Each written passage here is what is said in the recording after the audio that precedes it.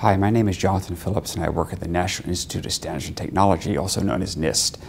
I work in the image group, which is the Information Technology Lab. Our group is primarily focused on biometrics and evaluating biometrics.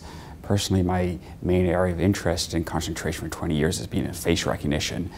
I started when face recognition was just out of the lab with just promise, and over the last 20 years we've seen it mature to the point of now where you can search large mugshot databases and get highly accuracy when searching databases of 1 million plus mugshots. We have a large number of partners in the government. In the past we've worked with DARPA, we've worked with IARPA, we've worked with the FBI, the Department of Justice, and the Department of Homeland Security on these projects. The goal is to do the evaluation and help them understand and develop the technology to meet their needs. Face recognition is a multidisciplinary field of research. There's the classic pattern recognition or machine learning, where you have to match the pattern and code a face so a machine understands it and then be able to search a large amount of space. There's also computer graphics involved, in the sense how do you rotate faces to a frontal to keep the features constant so you can then recognize it. And lastly, since all humans recognize faces, and there are forensics examiners and there are cops who do that, is the psychology of how we recognize faces.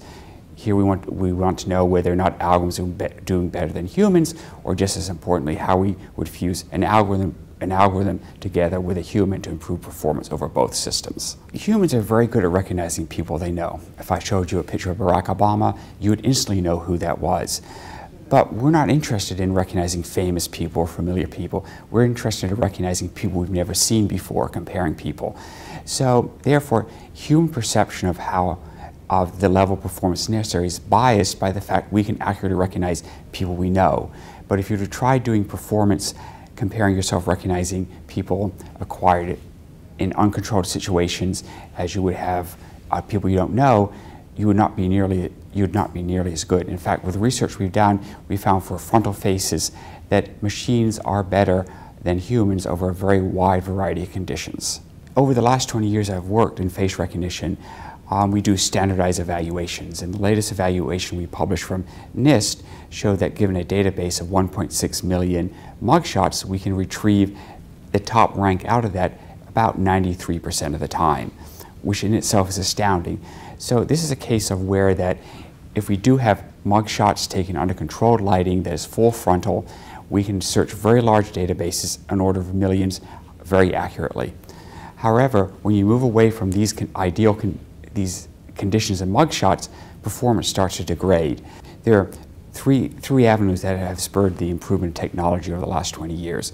First has been faster and cheaper and better computers. You can now do more complex matching in a short period of time.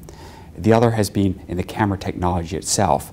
When we started out, half a megapixels was a lot of images. Was a very large image. Now we can regularly take images that are 6 megapixels, 10 megapixels, and get high quality, high fidelity images. So the combination of better imagery, higher quality imagery has allowed better matching. Faster computers has allowed the development of more sophisticated algorithms to operate on these better imagery. So it's all three together that has helped spur the improvement of face recognition over the last 2 decades.